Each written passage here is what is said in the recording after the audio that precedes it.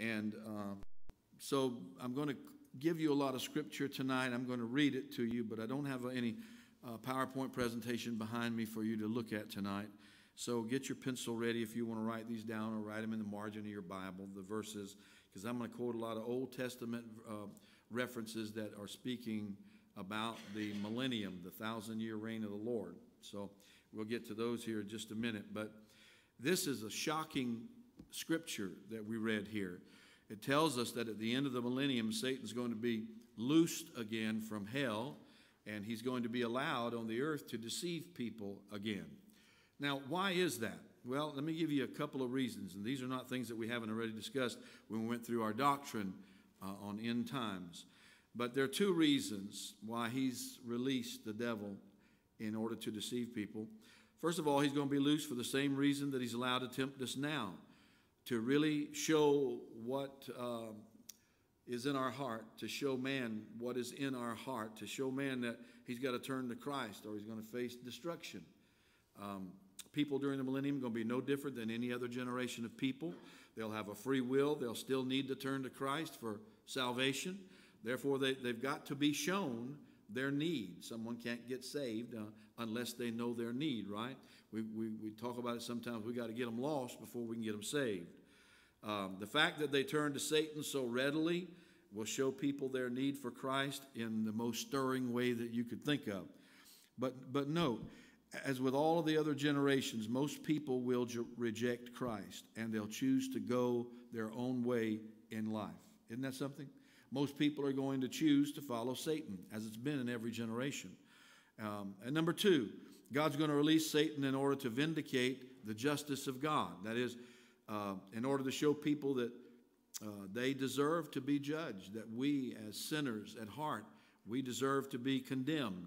And when people turn to Satan so readily and oppose Christ so easily, they're going to be without excuse, unable to say one word against the righteous judgment of God. So God's final and eternal judgment is going to be totally vindicated once he releases Satan from the abyss. So Satan's going to be released so that people will be able to see the utter corruption of their hearts. We don't like to think of that, do we? We like to think that, we're pretty good people, that we're all right, that me and God, you know how some folks will say that, me and God, we got it together, and me and God got something going on. Well, that's not true. Not unless Jesus Christ is in the middle of that. Amen. If you're on your own and counting on your own merits, nothing's going to get you there. But Satan's going to be released so that we can see the corruption of our heart, the true corruption. And folks in that day are going to stand speechless before the righteous judgment of God. They can't say a word about it. So this passage tonight is the discussion of the return of Satan and his eternal fate. And let me just give you a little synopsis here of what we're going to talk about tonight. First of all, in verse 7, we're going to look at Satan is loosed. He's loosed. And in verse 8, we're going to talk about Satan immediately deceiving the nations. And Gog and Magog are mentioned there in verse 8. The final armies of the world are going to be destroyed in verse 9 as we go through that. And Satan's going to be condemned forever and ever in verse 10. So let's look at those. We'll divide it in that manner. And as I said, I have some scripture that I want to read to you and share with you. And I'll give you the reference here in just a second. Now, Satan is loosed at the end of the millennium, and he immediately, the Bible says, deceives the nations. Now, who are that? The good question there. Who are these nations? Who are they? Weren't all the nations destroyed at Armageddon? Well, no. Scripture doesn't say that. There will still be people on the earth after Armageddon, flesh and blood people who will go through the millennium. There's going to be survivors of Armageddon who will become witnesses to the glory of the Lord Jesus when they return home to their nation. Now, let me give you some scripture on that. Isaiah chapter 66, verses 15, 16, and 19. For behold, the Lord will come with fire, and with his chariots like a whirlwind, to render his anger with fury, and his rebuke with flames of fire. For by fire and by his sword will the Lord plead with all flesh, and the slain of the Lord shall be many.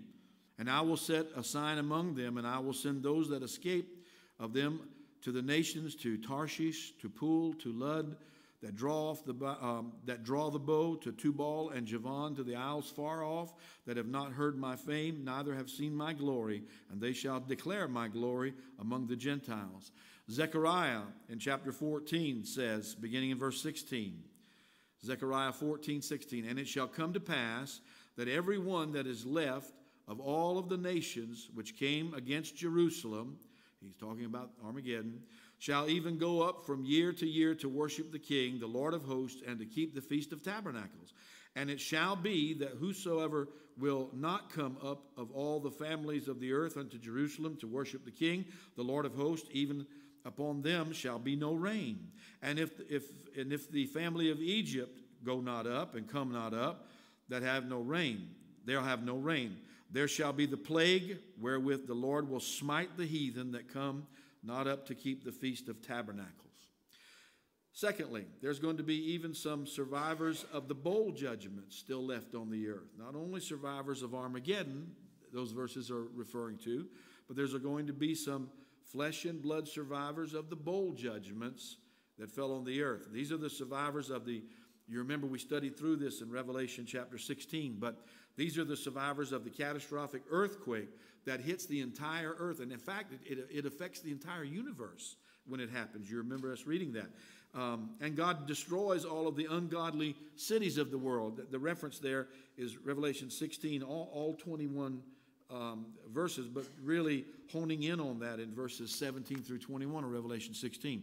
Now remember, this earthquake is taking place at the same time as Armageddon when Christ comes to the earth. They're simultaneous. They're all at the same time. But there will be some survivors. Let me read that portion of Scripture in Revelation 16, beginning in verse 18 through 21. The Bible says, and there were voices and thunders and lightnings, and there was a great earthquake, such as was not since men were upon the earth. So mighty an earthquake, and so great. And the great city was divided into 3 parts, and the cities of the nations fell. And great Babylon came in remembrance before God to give her the cup of wine of the fierceness of his wrath. And every island fled away, and the mountains were not found. And there fell upon men a great hail out of heaven, every stone about the weight of a talent. And men blasphemed God because of the plague of the hail, for the plague thereof was exceedingly great. All right, so there's 2 aspects of the people who are going to be here. There's another one. There's also going to be people who really turn to the Lord in the millennium. They're going to be saved during the millennium. Psalm chapter 87 speaks to that. In fact, I'm going to give you 3 or 4 references here. Psalm 87, beginning in verse 3, says, glorious things are spoken of you, O city of God, Selah. I will make mention of Rahab and Babylon to them that know me. Behold, Philistia and Tyre with Ethiopia. This man was born there, and of Zion it shall be said this, and that man was born in her, and the highest himself shall establish her. The Lord shall count when he writes up the people that this man was born there. Isaiah 53:10 says, yet it pleased the Lord to bruise him, referring to Jesus. He has put him to grief. When you shall make his soul an offering for sin, he shall see his seed, he shall prolong his days, and the pleasure of the Lord shall prosper in his hand. Jeremiah 33, verse 22, as the host of heaven cannot be numbered, neither the sand of the sea measured, so will I multiply the seed of David, that's believers in Christ, my servant, and the Levites that minister to me. Now, when have the Levites ever ministered to Jesus up to this point? They haven't, have they? So he's referring to that time when that's going to happen during the millennium. So there are going to be those in the millennium who are going to be saved. Let me give one more reference, and then I'll go on to the next point. And it shall come to pass that you shall divide it. This is Ezekiel 47, beginning in verse 22. And it shall come to pass that you shall divide it by lot for an inheritance to you and to the strangers that sojourn among you, which shall beget children among you. And they shall be to you as born in the country among the children of Israel. So they're going to be treated as children of God. They're going to be saved, is what that's actually saying. They'll have inheritance with you among the tribes of Israel. And it shall come to pass that in whatever tribe the stranger sojourns, there shall you give him his inheritance, says the Lord. And then there's going to be nations that are in existence when Christ returns to earth. So it shows that there's going to be some survivors within most of the nations, if not all of the nations. There will be some survivors who are left after Armageddon, after the great earthquake. There's going to be few, for sure, very few in comparison to the population before Armageddon and before the trumpet judgments and the bowl judgments before Armageddon. But some will survive, flesh and blood people. It'll be the people of these nations and the future generations that are born during the millennium that the Bible says Christ will rule with a rod of iron. It'll be over these folks that he's going to execute justice. Psalm chapter 2, verses 6 through 9 says, "Yet have I set my king upon my holy hill of Zion. I will declare the decree. The Lord has said to me, you are my son. This day have I begotten you. Ask of me, and I shall give you the heathen for your inheritance, and the uttermost parts of the earth for your possession. You shall break them with a rod of iron, and you shall dash them in pieces like a potter's vessel." Isaiah chapter 2, the first 4 verses there says, "The word that Isaiah the son of Amoz saw concerning Judah and Jerusalem, and it shall come to pass in the last days that the mountain of the Lord's house shall be established in the top of the mountains, and it shall be exalted above the hills. All nations shall flow to it, and many people shall go and say, Come, let us go up to the mountain of the Lord, to the house of God of the God of Jacob, and he'll teach us his ways, and we'll walk in his paths. For out of Zion shall go forth the law and the word of the Lord from Jerusalem." And remember, this is all talking about during the millennium, right? "And he shall judge among the nations, and he shall rebuke many people. They shall beat their swords into plowshares, and their spears into pruning hooks. Nation shall not lift up sword against nation, neither shall they learn war anymore." This is that time of perfect peace that we're going to have that's being referred to there during the millennium. Isaiah chapter 11, beginning in verse 3, it says, "And God shall make him," speaking of Christ, "of quick understanding in the fear of the Lord, and he shall not judge after the sight of his eyes, neither reprove after the hearing of his ears. But with righteousness shall he judge the poor, and reprove with equity for the meek of the earth. And he shall smite the earth with the rod of his mouth, and with the breath of his lips shall he slay the wicked. And righteousness shall be the girdle of his loins, and faithfulness the girdle of his reins." Isaiah 65, verse 20 says, "There shall be no more an infant." Now, this is referring to the millennium, the length of days that we have.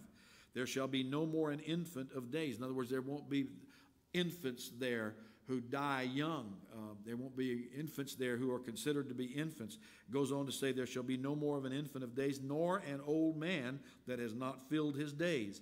For the child shall die 100 years old. But the sinner being 100 years old shall be accursed." So what he's saying is that if you die in the millennium at 100 years, now we went through this, and I know there's some debate on some of this that we went through in doctrinal study.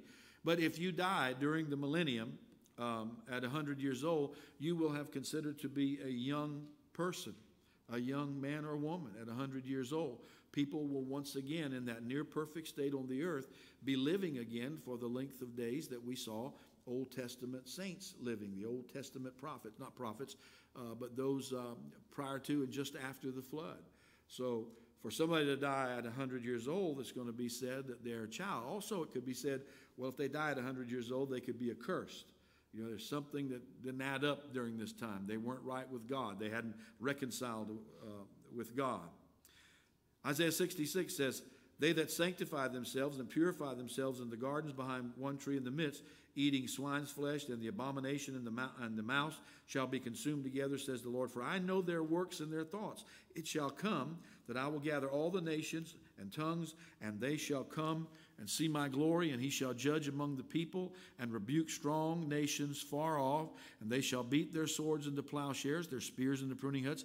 Nation shall not lift up sword against nation, neither shall they learn war anymore." So that's in Micah 4:3 as well. Zechariah 14. I'm just going to read a couple more references here to you, then I'm going to move on to the second point. Zechariah 14:16 says, "Shall come to pass that everyone that is left of all the nations which came against Jerusalem," at Armageddon, "shall even go up from year to year to worship the King, the Lord of hosts, and to keep the feast of the tabernacles." So there you see, there will be people there who will be going up to worship the Lord in Jerusalem, right?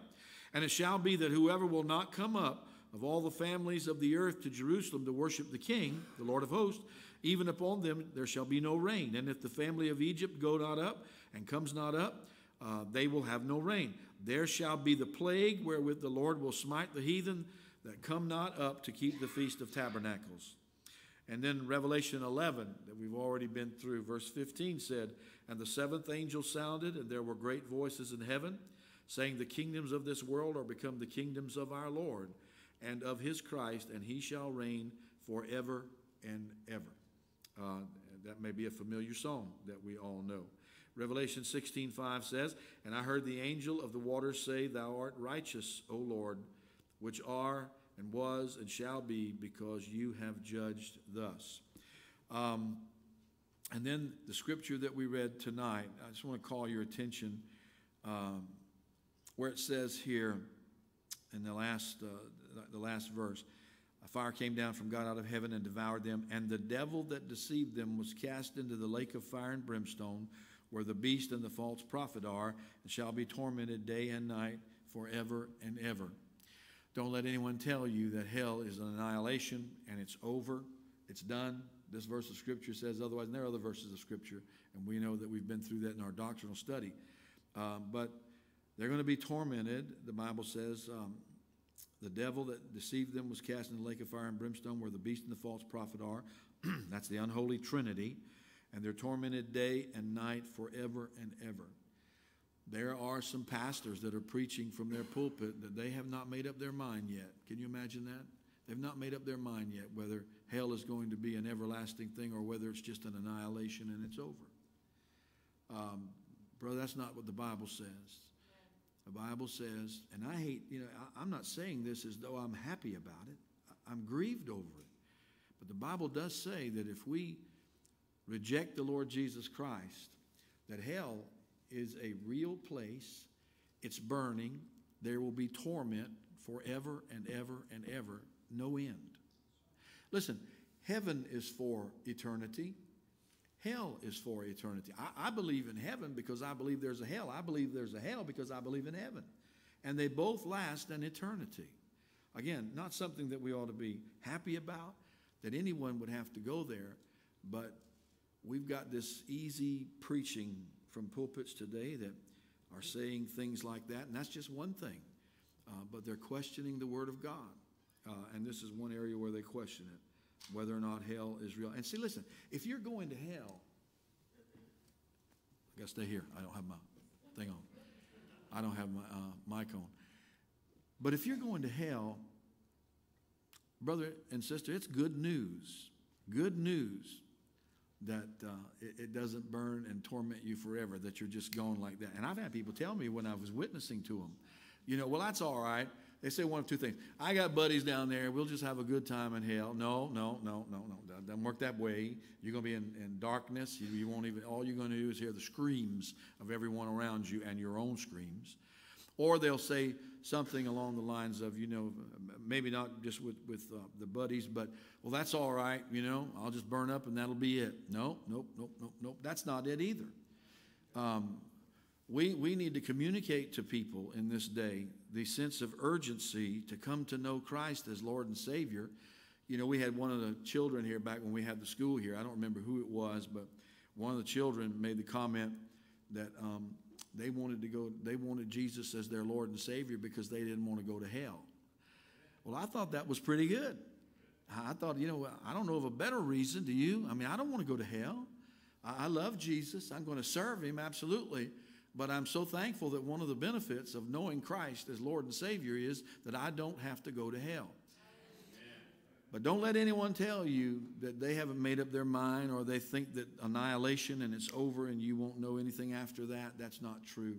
When you were created, before you were ever formed in your mother's womb, let me tell you something. You were created and built to last forever, somewhere. You're going to live forever somewhere. Now, where that is, you determine that while you're on this side of the grass. Amen? No place after you've died called purgatory that you can be prayed out of, Who was that the other night on a faith visit? Was that you, honey? Visited somebody and they said, I'm praying for my brother. He died. He's dead now, but I'm praying for him to get out of hell. I thought, my goodness. But that's a false teaching of the Catholic Church, right? That was to get money to build a cathedral. Right, yeah. Indulgences. You pay them a certain amount of money and they'll jump through hoops for you. That was one of them. All right, yes. All right, let me get on to the second point, verse 8. Satan is set loose at the end of the millennium, and he will immediately deceive the nations, the Bible tells us there. Scripture tells us that that everyone on earth during the millennium, not everyone's going to be saved. Not everyone's going to be saved during the millennium. There are going to be many whose hearts will not belong to Christ. And remember, Christ will actually be living in Jerusalem. That's where his palace is going to be. That's where he's going to rule from. He's going to be on King David's throne. And yet, the hearts of many people are going to be turned hardened toward him. Now, we might ask, how could that happen? Preacher, come on. How on earth could that possibly happen when Christ is going to be ruling for 1,000 years? How are people going to turn their backs on it? How are they going to turn their hearts against him? When he's actually going to personally, he's actually going to personally guide the rebuilding of the world's cities. He's going to bring peace and prosperity to the earth. The people are going to know war no more. We just read that in 2 verses, right? In Micah and Isaiah. But the answer is always the same. How can that happen? It's always the same as the way it's experienced today and the way that it's been experienced since the beginning of time. Never forget, when we ask that question, how can people act that way during the millennium? How are they going to say no to Christ and be lost and be judged and sent into hell? When we ask that question, you got to remember that God's own Son, the Lord Jesus, came to the earth 2,000 years ago, and yet people rejected him. They rejected him. Many you remember when he was here, they denied that he was even the Son of God, that he was God's divine Son at all. And today, despite all of the clear and unmistakable evidence that we have, especially for the resurrection, if we could prove the resurrection, which we can, a preacher's worth his salt on Resurrection Sunday, on Easter each year, he ought to stand and preach of all of the facts that prove that Jesus came out of that tomb. He's not dead, he's alive. Well, if that's true, and we tell people that and they reject it, then they're going to get their justice from the Lord, right? I mean, he's going to have to judge them. But despite all of that evidence, the resurrection, and we can prove it, despite all of that, most people reject him. And that's true today, isn't it? The vast majority of people on planet Earth, they are rejecting the Lord Jesus Christ today. They reject the church because we stand for exclusiveness, that Jesus is the only way. Not a good way, not the best way. He's the only way to get to heaven. And remember this also. The millennium is going to be how many years? That's a long time, isn't it? That's a long time. People around the earth, as we all tend to do, you'll begin to fall into a routine. Year after year is going to pass. Then decade after decade, century after century is going to pass. And we'll be living during those days. Some people may not even meet Christ face to face. That's what we read a while ago in Zechariah 14. They won't even go up to Jerusalem. They won't even go up to the great Feast of the Tabernacles in celebration during those days. They may never see Christ during that whole 1,000-year reign. When you think about how long that is, the routine we get into. And so as a result, what happens is just what happened when Christ came the first time. People are going to begin thinking of Christ in terms of him being a mere man. There he is, but he's a man. He's just a man. To many people, he's just going to be a ruler. He's just a ruler, a man who's a ruler. And note how many people are going to follow the deception of Satan. It says they'll be numbered as the sand of the sea, those that follow Satan. Have you ever tried to number the sand of the sea or the sand on the seashore? You can't number that, can you? That's how many people are going to follow him. And they're also, he calls out the name of Gog and Magog. And these are the names. I know that we talk about Gog being Russia, Magog being the ruler. All of that's probably true. But I think more in this context, it symbolizes all of the nations that come from the north to fight against God's people, which may not just be only Russia. It may be other nations as well that come down. So I think that's a symbol of all of those nations. Gog was the king of Magog.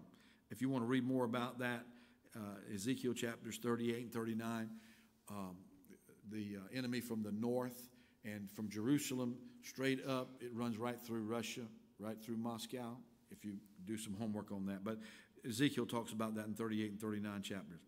All right, then verse 9, Satan. The final armies of the world are going to be destroyed. The nations are going to march against Jerusalem and against Christ's throne, seeking to take over the world for themselves. Yes, that's still going to go on. That's still happening. But there's going to be no battle. There will be no battle over any of that. The nations will misinterpret who Christ is, that he's the sovereign majesty of the entire universe. And they'll let the fact that he's come to earth throw them into thinking that he's only a mere man. I mean, he's just a man. He's just a man who's a ruler. He's no different than we are. He's just another man. They're going to misinterpret who he is. And then without warning, God is going to immediately pour out his fire from heaven and devour them. Amen. Well, it is a good place for an amen, but it grieves us too, doesn't it? Let me read you some scripture that shows that. Jesus talked about that in Matthew 25, verse 41. Then shall he say also to them on the left hand, Depart from me, you cursed, into everlasting fire prepared for the devil and his angels. 2 Peter 2 says, For if God did not spare angels when they sinned, but cast them into hell and committed them to chains of gloomy darkness to be kept until judgment, if he did not spare the ancient world, but preserved Noah, a herald of righteousness, with 7 others when he brought a flood upon the world of the ungodly, if by turning the cities of Sodom and Gomorrah to ashes, he condemned them to extinction, making them an example of what's going to happen to the ungodly, and if he rescued righteous Lot, greatly distressed by the sensual conduct of the wicked, for as that righteous man lived among them day after day, he was tormenting his righteous soul over their lawless deeds that he saw and heard, then the Lord knows how to rescue the godly from trials, and listen to this, and to keep the unrighteous under punishment until the day of judgment. And that's what we're reading about here, and this is that day of judgment. And it goes on to say there, especially those who indulge in the lust of defiling passion and those who despise authority. Jude, verse 6 says, And the angels which kept not their first estate, but left their own habitation, he has reserved in everlasting chains under darkness until the judgment of the great day. And that's what's being referred to here. Number 4, and we'll be done. Satan, in verse 10, Satan will be condemned forever. He'll be condemned because he deceived both the people and the armies of the earth. He led them astray, away from the Lord, away from God's way of righteousness. And for that reason, the devil's going to be taken and cast in the lake of fire with the Antichrist and the false prophet. And notice again, they're going to be tormented day and night for 3 years. No? Forever and ever. Some of you are awake. He led them astray in that day away from the Lord. And listen, let me tell you something. He does that today. Satan does that today. He does that with so many of our people in our churches. It grieves pastors as we look out and we see the devil having his way with a family or a dad or a mom. And we reach out and we try to do something to help, and sometimes your help is not welcome.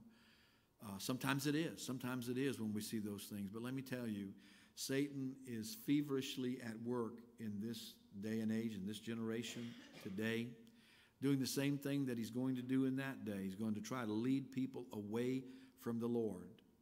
You know, I've told you in here before that I can't give you any theological stand on this. I can't give you chapter and verse on this. It's just my heart, okay? Based on Scripture. But I think Satan would rather ruin someone's testimony who is a Christian than to keep someone from coming to the cross. In other words, if the Lord God said, you can only do one of two things, Satan.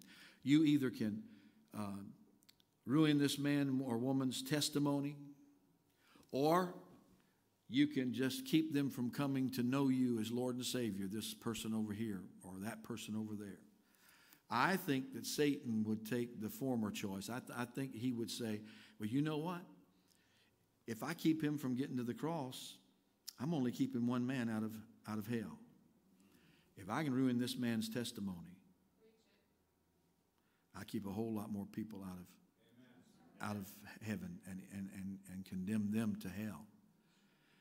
And listen, let me tell you something. That's why I tell these grandchildren of mine and people that I know, and I know by my own life, keep your testimony intact. Because if you lose your testimony, not to say God can't restore you, God's given me a do-over, you all know. You all know my story. But listen, there are people that I probably will never be able to share the gospel with.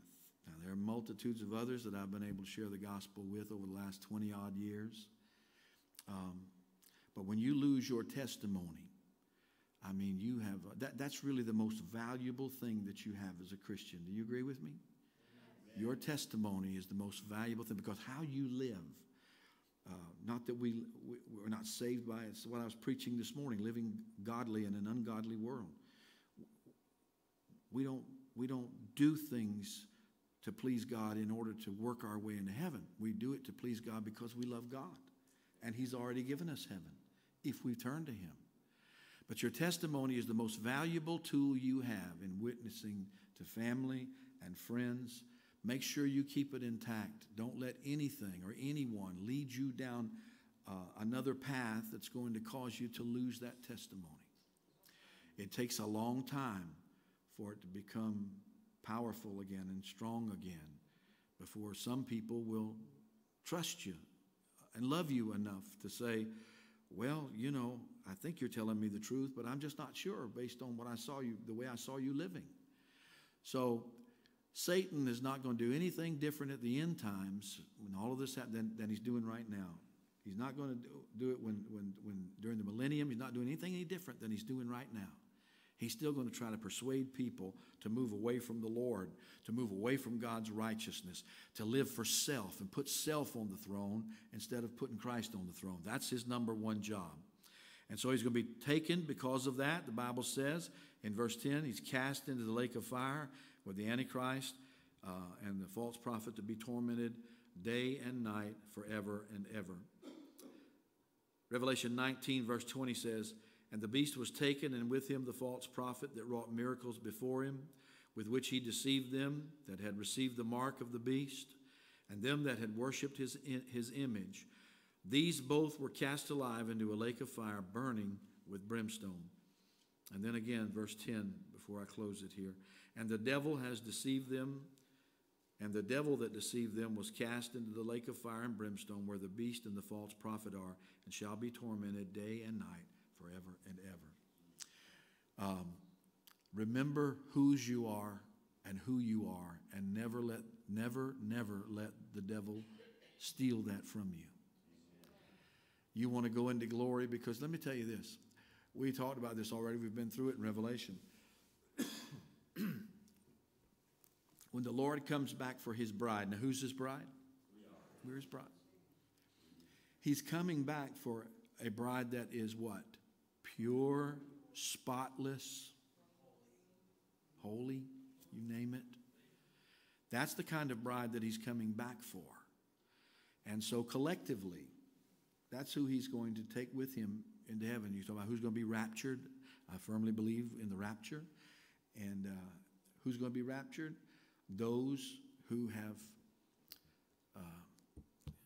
if I say this the wrong way, it'll make it sound like I'm saying that we're looking at works. I'm not. But those who endure to the end, you know the Bible says.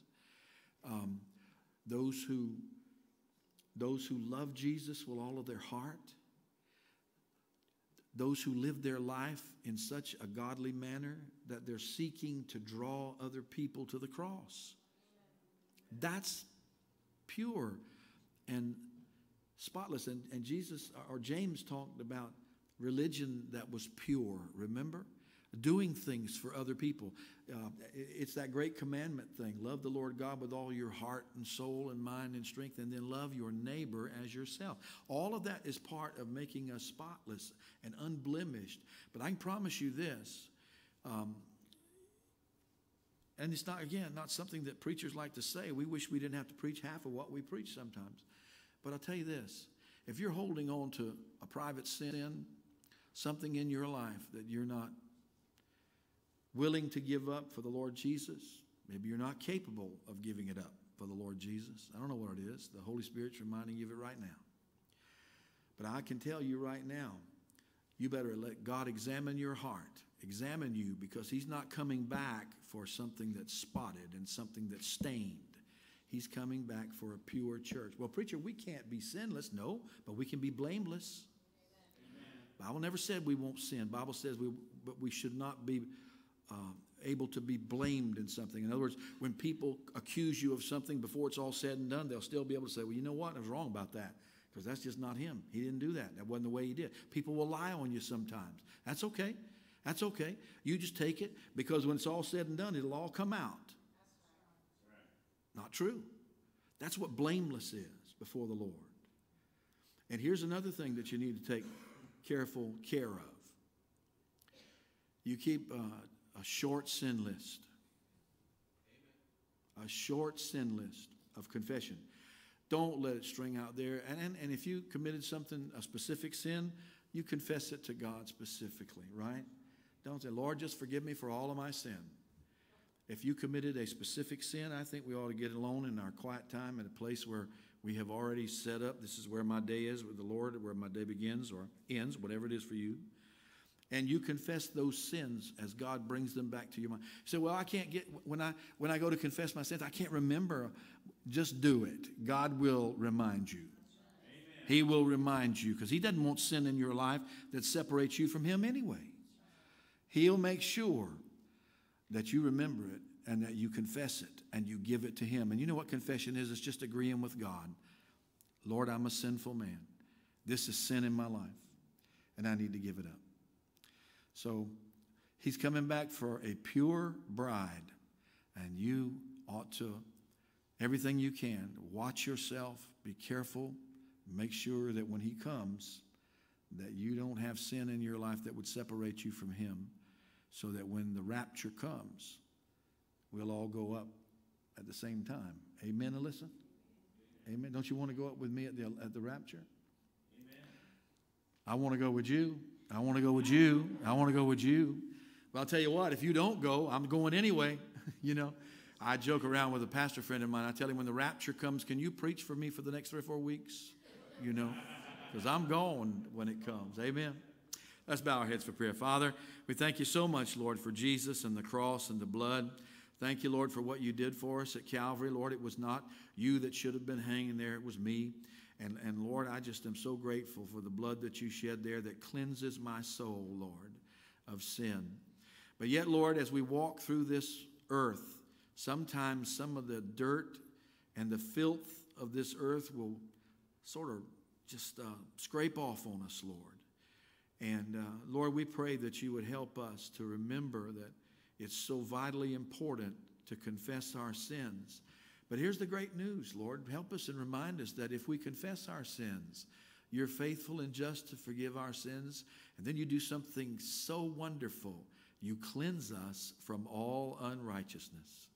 God, what a promise that is. You don't need a perfect vessel, Lord. We know that, but you need a clean vessel. And so, Lord, examine our hearts tonight.